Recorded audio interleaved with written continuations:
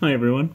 Today I'm going to walk you through the disassembly of the ZYLtech all-metal extruder system. Your extruder here is made up of the same basic components that most extruders are. You've got your fan guard, your fan, your heat sink, your extruder assembly, the motor NEMA 17, and your hot end. To begin, the first thing you're going to want is a Phillips screwdriver to take apart the fan unit.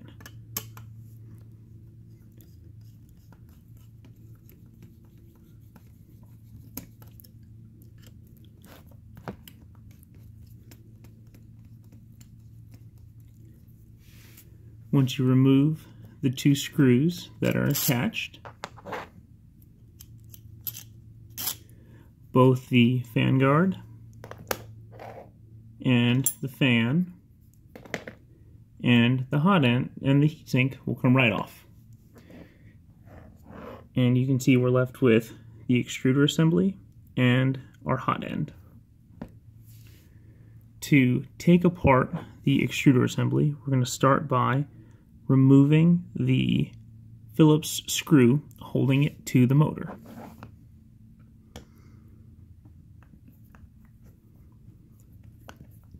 Now be careful as you assemble this, as there is a spring here that does have tension on it. You don't want it to go flying.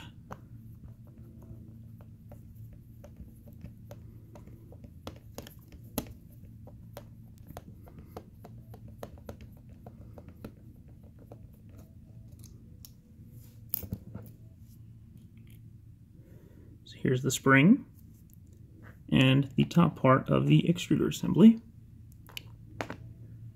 We are now left with the bottom part of the extruder assembly, the drive gear, and still our hot end. The next step is going to be to remove the bottom half of the extruder assembly with the Phillips screwdriver.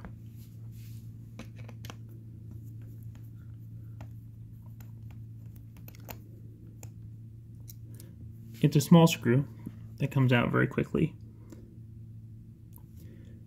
And you can see now the entire extruder assembly, except for the drive gear, has been separated from our NEMA motor. To remove the drive gear, you're going to use a tiny Allen key, and you're going to take apart both of the set screws, holding the Allen key in place. Be careful not to lose the small set screws, as they are very tiny. The drive gear then comes right off of the NEMA 17 stepper motor.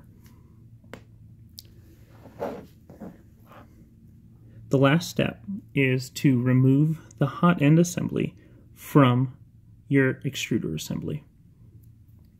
To do this, you're going to want to use a pair of pliers set to the wide setting, clamping nice and gently and twisting on the extruder.